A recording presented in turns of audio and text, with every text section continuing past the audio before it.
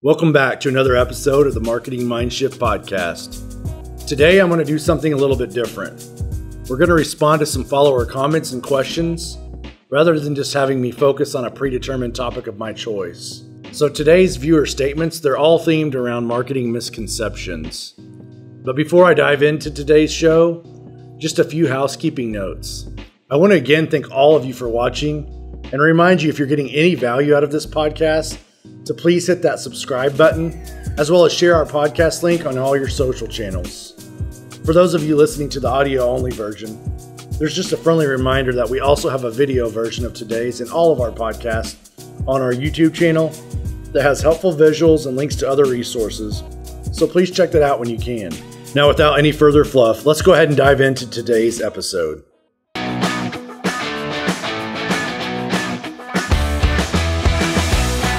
Is the Marketing Mindshift podcast with Stephen Mueller.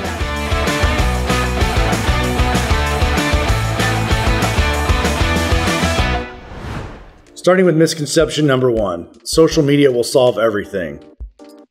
From the beginning, social media was mistaken as free advertising as opposed to paid advertising. In actuality, Facebook is an advertising company and you are the product. It's important to remember the fact that if you don't pay for something, you are the product. Another key takeaway as a business owner or leader is that you should embrace the fact that you don't actually own your Facebook page or Instagram or whatever it is.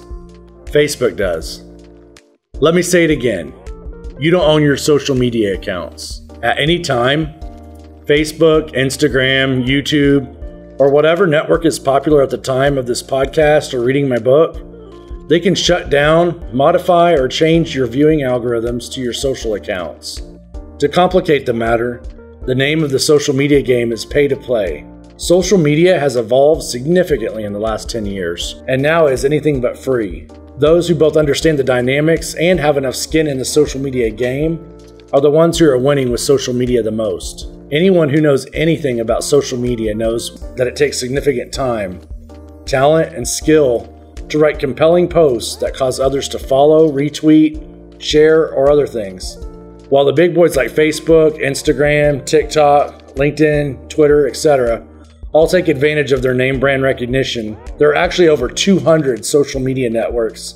And one thing is for certain about all of them. You have to know specifically who you're targeting, what exactly they're interested in, and how to use each site to make an impact, much less have your brand become recognized enough to engage with productive conversations with your followers and convert those interactions into actual sales or desired behaviors. While you might physically know how to post something on sites like Facebook or Instagram, that doesn't mean you're good at it. After all, while you can drive a car, it doesn't mean you can fix the engine. It's the same thing with social media. Marketing professionals get paid to advance awareness of brands that hire them. We know how to track the right metrics, and we know what to do when the metrics show that improvement is needed. We know how to evaluate sentiment. We know how to create shareable content. We know how helpful influencers are and how to use them strategically. So ask yourself, are you leaving business on the table by not engaging professional help? Remember, as a business owner, your time is more valuable doing what you do best or what others can't do. You should delegate the rest. Snapchat and TikTok are just two popular examples right now of newer social media platforms that are being used by companies interested in reaching teenagers and early 20-somethings with disposable income. The only thing that you can count on tomorrow and in the future is that new platforms will keep popping up and others will fade away. After all, even as big as Facebook is with over 2 billion monthly users, it's no longer news that this platform is not the purview of millennials and Gen Z like it was when it initially rolled out. Because baby boomers are all over Facebook now, that change in the audience provided an opportunity for Snapchat, TikTok, and others to appear. The main takeaway of this misconception, and why I'm mentioning it first, is that if it is the only method that you're using to reach your customers, that is simply not a winning strategy in my opinion. And many small businesses fall into the free social media trap. There is simply too much clutter in social media, and it's never wise to rely on just one channel of free advertising only. If you've had trouble keeping up with all the social media platforms that currently exist, it won't get any easier in the next decade. It's like slowly creeping down. The next 10 years will move significantly faster in terms of technology than most people have even begun to realize. Artificial intelligence, or AI, has been developed to such a level now that it will change every industry as we know it, including social media. In the near future, AI will manage social media for you and do it better than you could do it for yourself. The next decade will change far more rapidly than the last 10 years have. AI is already in the marketing environment, and it will be disrupting your social media soon if it hasn't already, and you didn't even know it. Let's move on to misconception number 2. I don't need a marketing plan. Nothing could be further from the truth. Would you drive from the East Coast to the West Coast without looking at a GPS or a map? Probably not. Then why would you not use a marketing plan for your business? How else would you plan to reach your destination without a roadmap to get you there efficiently? In the same way, a strategic marketing plan guides you by clearly defining what tactics are appropriate and what's needed to grow your business, to clarify who will pursue those tactics, and when those tactics should be implemented. Most importantly, a marketing plan will make you understand why you are doing everything that you're doing, how it fits into the bigger picture, and how to measure progress, or what we call metrics. Without a strategic marketing plan, you are guessing. And as we discussed in Chapter 2, to not know is to guess, and to guess is to be unkind. Not to mention, it's not a smart strategy as a business owner or a leader. A clearly defined marketing plan must be written down with performance measured on a monthly basis and recommended adjustments made as needed. Perhaps at the beginning of your marketing journey, you simply want more customers. But as time goes by, you might focus more attention on getting better paying customers. Or maybe you want to increase your number of leads by 5 or 10% this year. Your goals will change, they always do. And they always will, but that's a good thing. But in the beginning, you need a baseline to know where you're at. You need to understand your current messaging and where it can be improved. You need to know whether you're targeting the right audience or not. You need to know if your brand image is as impactful as it can be. All of this and much, much more should be covered in your marketing plan. Take advantage of the clarity that it can provide you on your path to improvement. Moving on to misconception number 3. Professional websites or marketing can be expensive. It may be hard to believe, but there are still small business websites out there that look like they were designed in the AOL dial-up days. Remember those CDs? If that's the case with your site, you can't run to the nearest web designer fast enough. There is no excuse for any website or marketing to be poorly designed anymore. Before you say, "That's not me, Steven," remember that technology moves incredibly fast, and website years are like dog years. A website without frequent updates is considered outdated only after 2 years. Now, while you might find that frustrating, that's the reality of technology-dependent world that we live in now. What worked for your business 2 years ago won't work today or 2 years from today. To top it off, your prospective customers might be finding your outdated website more frustrating than your pain of needing to update your site every 2 years. In other words, the opportunity cost from lost business that you likely missed is often far more than the expense of hiring a true professional to do it right the first time, versus, say, a freelancer or someone's relative who designs websites, or taking a DIY approach. Professionally designed sites are the resume for your business. It's the central online hub that all your online and your offline marketing points to. No matter how someone finds out about your business, whether it's from a direct mailer or a billboard, print ad, or social media, people seeking your services will demand that your site is easy to navigate. If it's not, you've already lost them. They've clicked on to the next search result. They don't have time to get lost, nor have they got their questions answered clearly. Your site needs to have a clear, unified brand image and message. We've talked about this in previous podcasts and in my book. It should have a user interface designed with best practices in mind, so that it's designed either for direct sales and or lead generation. Just be careful of hiring a web design only company, because they often lack a holistic understanding of marketing and sales. Clarifying your brand's messaging and they will likely forget other components that should go into consideration of the design process. Even if your website is already professionally designed, don't just assume that you have more traffic than you actually do.